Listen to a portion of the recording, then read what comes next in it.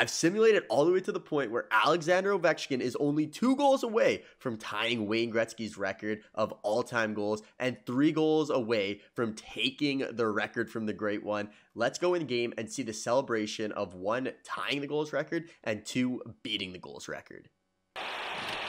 Picked up along the wall by Ovechkin. Move over 99, you've got some company! Hard to believe you'd say move over 99. Never thought we'd see the day where Wayne Gretzky record would be tied. Unbelievable moment. An incredible moment in hockey history!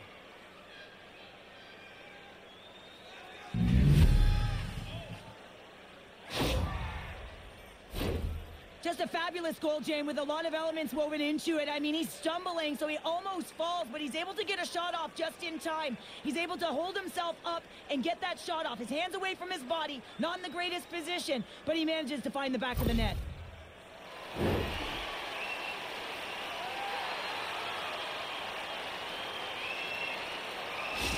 On his stick, you know he's dangerous. He's got 2 in the game, and he's looking for another.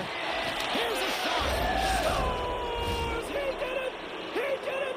We have a new goal-scoring king as he eclipses Wayne Gretzky! The unthinkable has happened! Incredible, James. He passes the all-time record in scoring. Unbelievable moment. Hats off to him.